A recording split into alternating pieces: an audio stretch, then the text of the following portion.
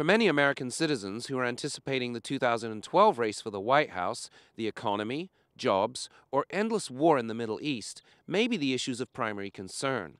But what about the looming, silent, and seemingly invisible threat of runaway climate destabilization that many of the world's leading scientists claim may jeopardize the very fabric of life on Earth? Many that we have spoken to on the left, who originally voted for Barack Obama, now say that they feel betrayed by his lack of sensitivity regarding environmental and climate-related issues, and they cite his actions on oil and gas drilling, acceptable air pollution levels, and the weakening of the EPA and EPA standards as examples. Corey Redstone, an ex-Obama campaign worker, says she now apologizes to friends and family for helping with the effort that put Barack Obama in the White House to begin with. But we can only give our politicians so much political cover before we are forced to act. The Obama administration in no way has made environmentally friendly policies. They've allowed the expansion of drilling. They've allowed the expansion of extraction industries into fragile ecosystems. I am so disappointed with the Obama administration, and I have apologized to people for helping Barack Obama get elected. And I am deeply sorry that I worked for almost 2 years to help him get elected, because his policies have been a continuation of the Bush administration policies. He doesn't seem to understand what the climate movement is about. So if Americans can no longer count on President Obama to take an urgently needed stance on environmental and climate-related issues, then just who can voters turn to in order to lower our nationwide carbon footprint and lead us into a clean, green, and sustainable future? Well, many citizens across the country are putting their faith and hopes into human rights leader and former Salt Lake City Mayor Rocky Anderson as a candidate who will not cave into the special interests of the oil and gas corporatocracy on issues regarding climate and the environment.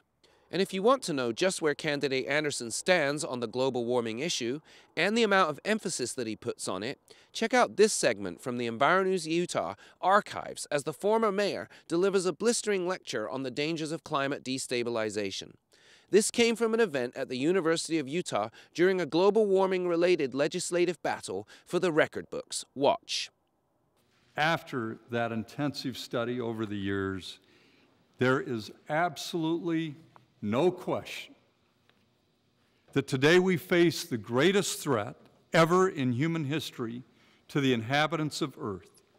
Never has there been a more crucial time for all people of goodwill, compassion, and care for our children and later generations to come together and demand of our elected officials to take effective action to prevent irreversible, catastrophic climate disruption, or demand that they get out of the way so that somebody else will take informed, responsible action.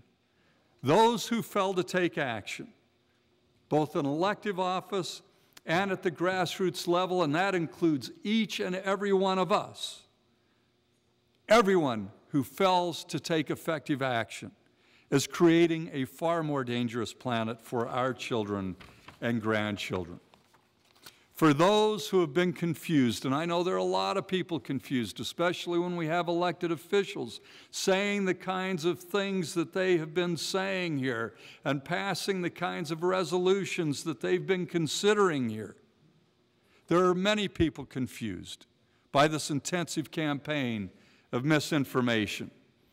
But to those who are confused, I plead, please consider the fact that the leading international scientific bodies, the national science academies worldwide, in dozens of nations, including our own National Academy of Science, and even Utah's top scientists, including many of those who have spoken here tonight, are all in agreement.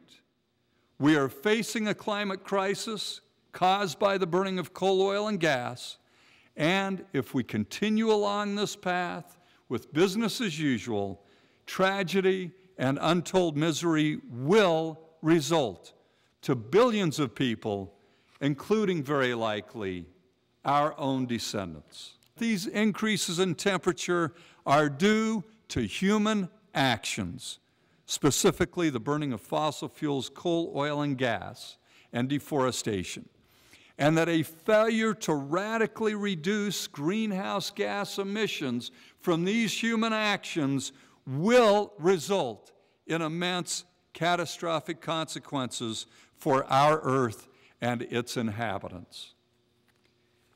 Then you go from the international body of scientists to our own U.S. National Academy of Sciences. I urge you, anybody can read this. They've dumbed it down so just about any layperson, including even our own Utah legislators, can get it. When polled nationwide, citizens overwhelmingly state their desire to see a viable and competitive third-party candidate on the ticket. Considering the fact that Americans-elect is already on the ballot in all 50 states, one has to wonder if their strategy in this election cycle will bring that very candidate to the national stage. As of late, Rocky Anderson and his campaign have been fighting hard in an attempt to push the former mayor into first place in the popular vote-based system that will determine who will be the Americans-elect candidate this year. Well, folks, it's 2012. You decide. For EnviroNews USA, this is Josh Cunnings.